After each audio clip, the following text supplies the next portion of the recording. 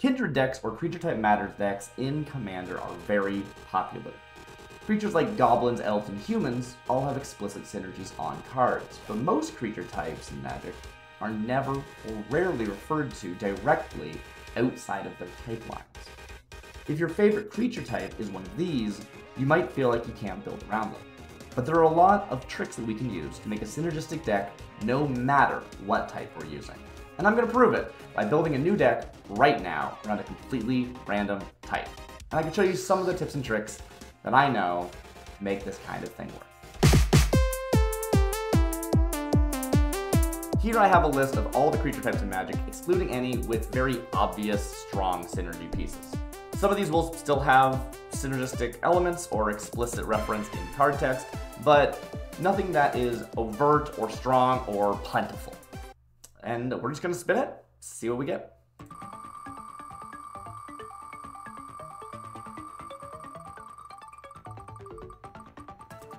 What does that say? Oh no. Assembly worker. Alright, I'm gonna put my money where my mouth is, and we are going to make an assembly worker deck. Wish me luck.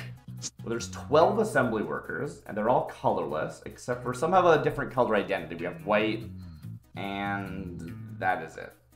What's important to look at first is, are there any synergies that aren't explicit synergies? So I'm seeing something that cares about tokens.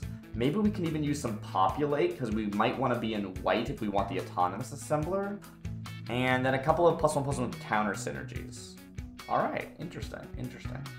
There's also this tutor self-assembler that we could use. 5 is a lot, and it's only a one-time thing unless we want to add some blink.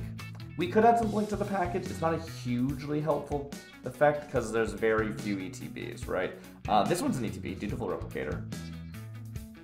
And that's... modular is technically an ETB, but yeah, it needs to die to move its counters off, so it's not like you can keep doing that.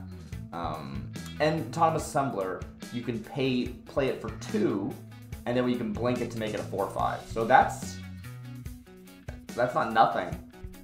Alright, interesting. Cool.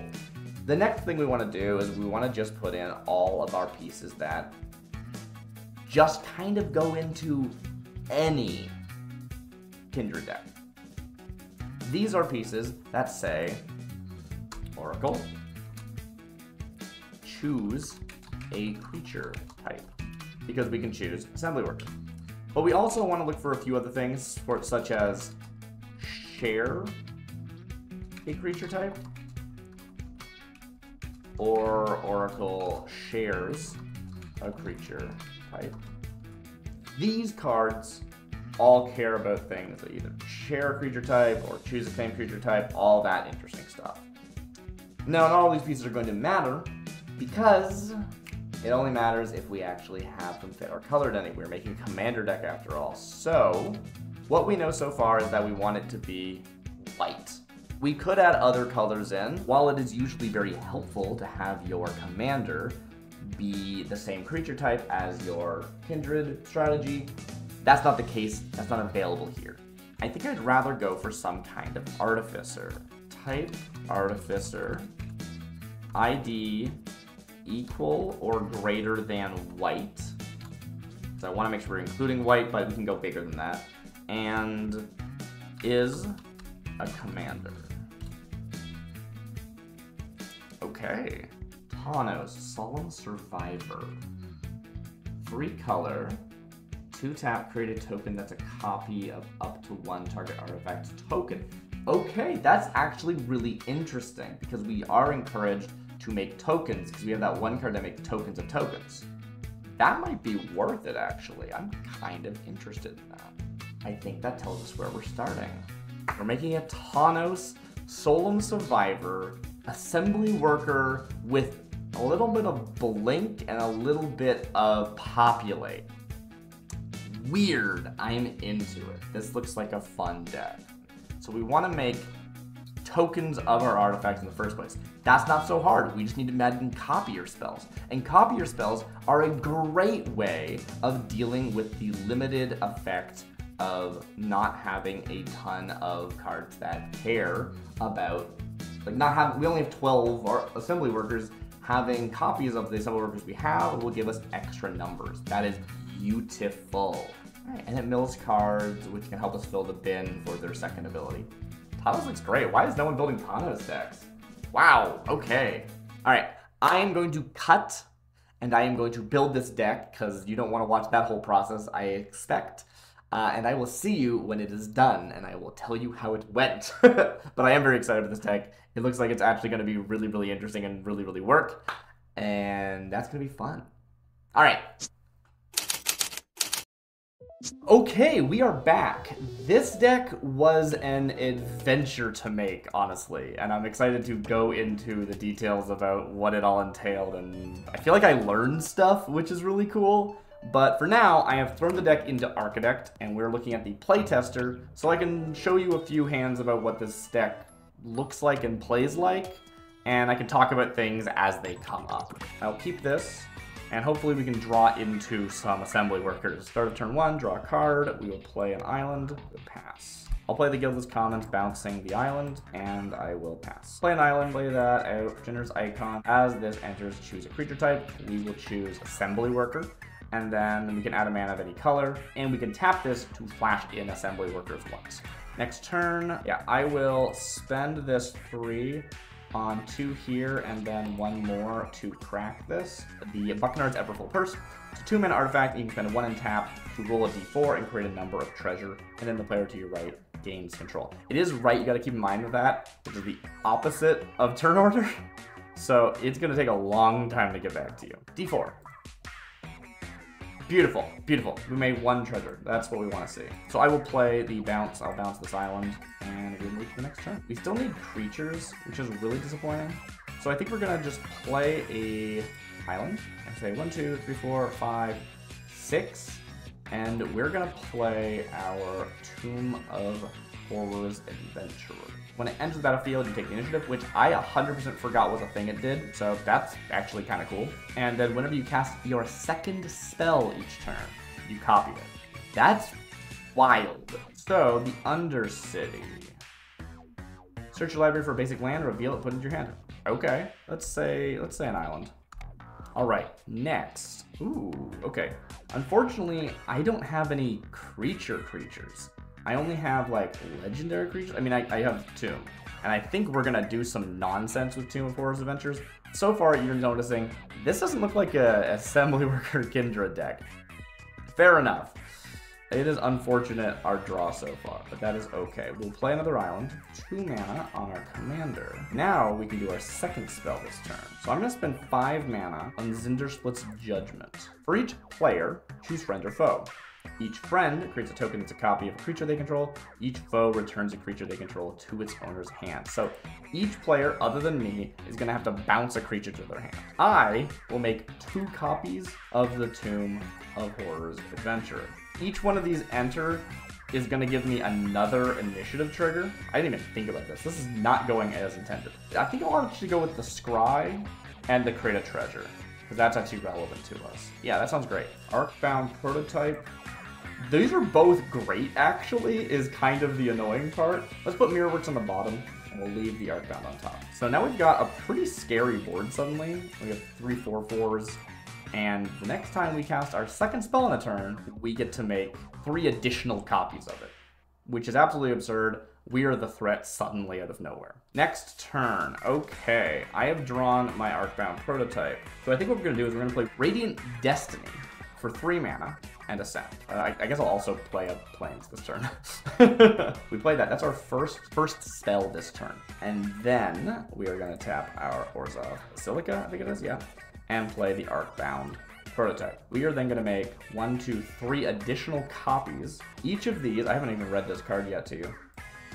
Arcbound Prototype, such a weird one that this counts as an assembly worker because it doesn't look like an assembly worker. I don't know why it counts, but it does, and it has modular 2. It means it enters with 2 counters on it, +1/+1 counters, and when it dies, you get to move those counters to something else. Now, we can also spend an additional 2 and tap our commander. Remember when we played our commander?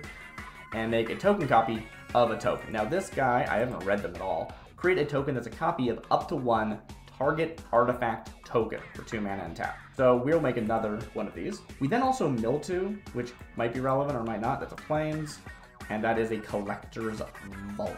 What I learned making this deck is that when your entire game plan is to make token copies of token copies, it doesn't matter what creature type. It doesn't even matter if you're running a Kindred deck. You could run cards like this because you just name whatever it is you made a copy of. I could name Elf, I could name Monk, it doesn't actually matter, which is interesting.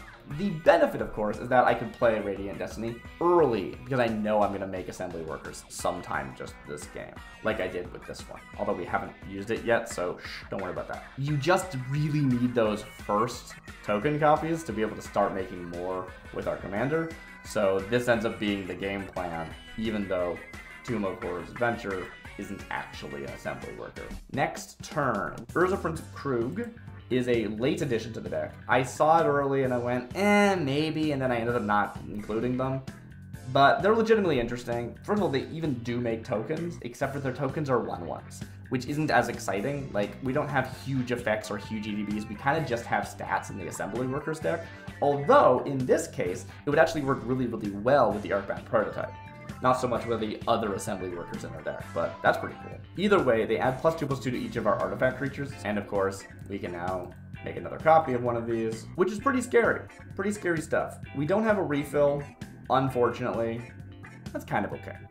Also worth pointing out, I just kind of glanced over it, this does have not just +1/+1, but also vigilance as long as you have the Sea's Blessing, which means having 10 or more permanents at any time in the game, which we definitely do. I'm not gonna count them, you can see. That's basically how the game plays. I think that's a really good showing of what the deck wants to do. Obviously, it would be nicer to have some bodies earlier in the game and not just wait until turn 6, but since we have a lot of ramp actually, we can get to turn 6 and play the Tomb of Horrors Adventure relatively early. Get to 6 mana, I mean, you know what I meant. Now you'll notice that this is, we're running Thanos, Solemn Survivor, which I mentioned that at the beginning when I was going over cards, and I stuck with that. I didn't change my mind. I think Thanos is really cool, actually.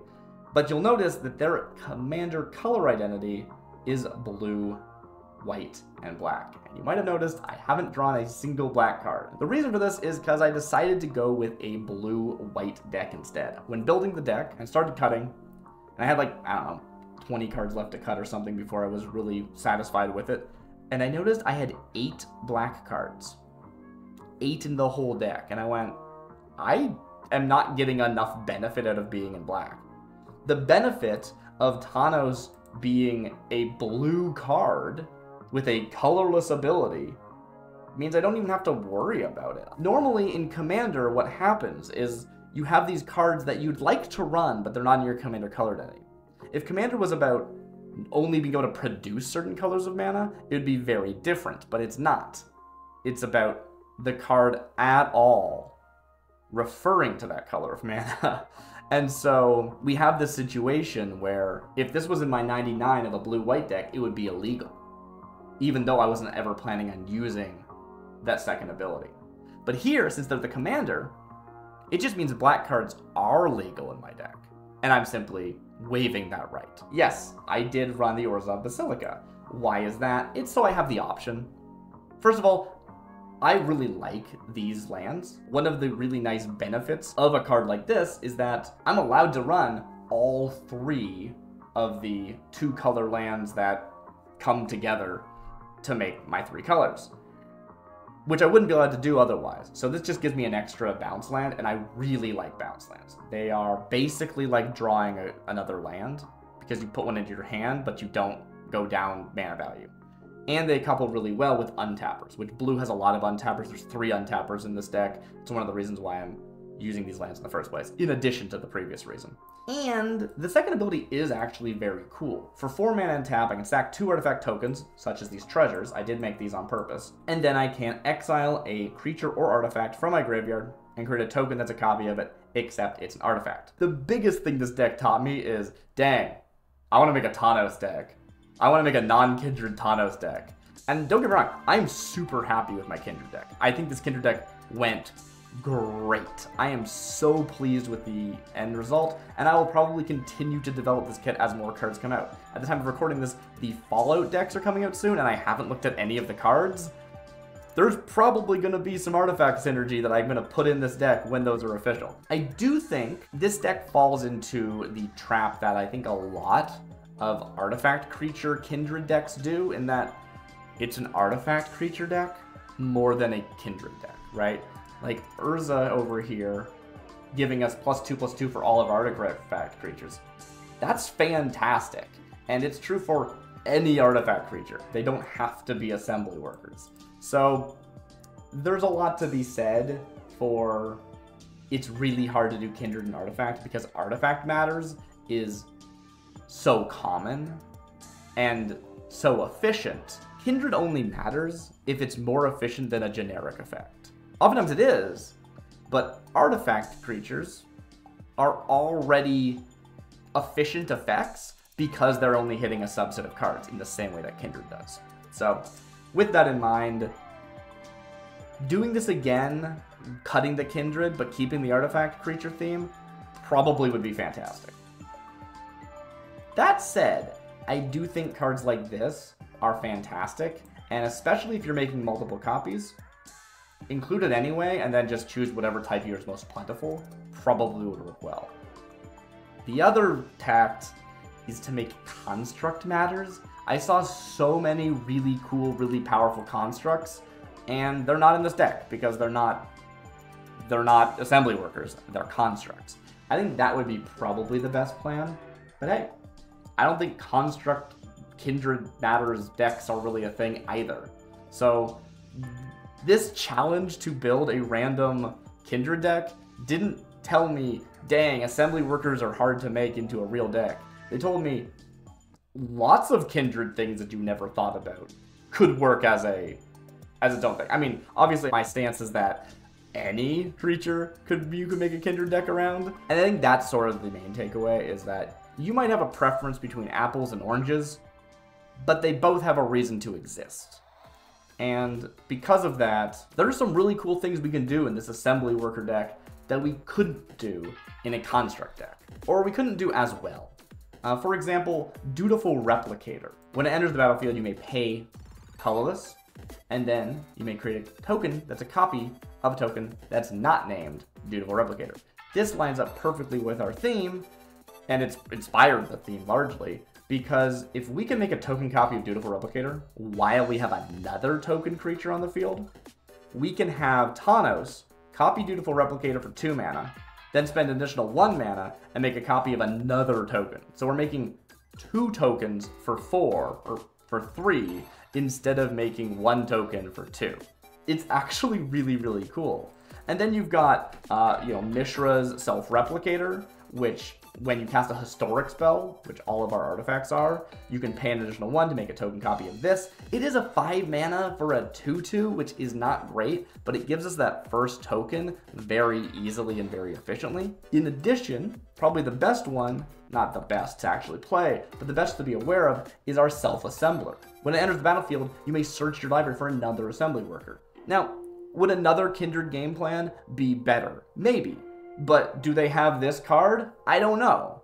And being able to have kind of a second copy of one of our other assembly workers in our deck is really cool. They don't even have bad stats. A 4/4 for 5 is perfectly reasonable, and we can make a token copy of that. So we spent 2 mana to make another 4/4, which finds us another card, and even if those cards aren't great, it's better than 5 mana 4/4 draw a card, right? It's 5 mana 4/4 draw a card plus that card was actually searched.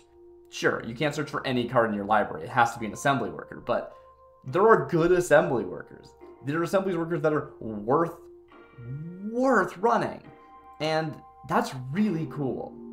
This deck doesn't have a million assembly workers. There's, I think, 12 total, and I'm only running like 9 of them. And that might sound abysmally low for a 100 card deck, but the thing about this is that we don't need to play an assembly worker every turn. We need to make a token every turn. But once we have 1, that's fine. So if 10% of our 99 our assembly workers, we're probably going to draw one in our first 10 draws. And that's including our starting 7.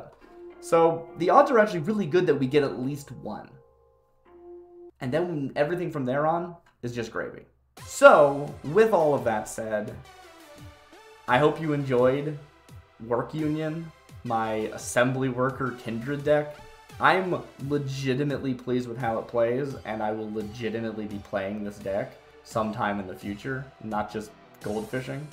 If you like the goldfishing, I am planning on creating a new series that's just me playing goldfish games, and that is it. It's just showcasing a deck via goldfish, and I think it's going to be a lot of fun. But you can look forward to that in the future. Subscribe if you're not and you want to see that. But either way, that's me making a random Kindred Matters deck, and I'm really excited to do it again in the future. That wheel has so many more options for me, just waiting to be made. I'm so excited to find the next weird Kindred deck. I've been Darcy Bits. Have a good night.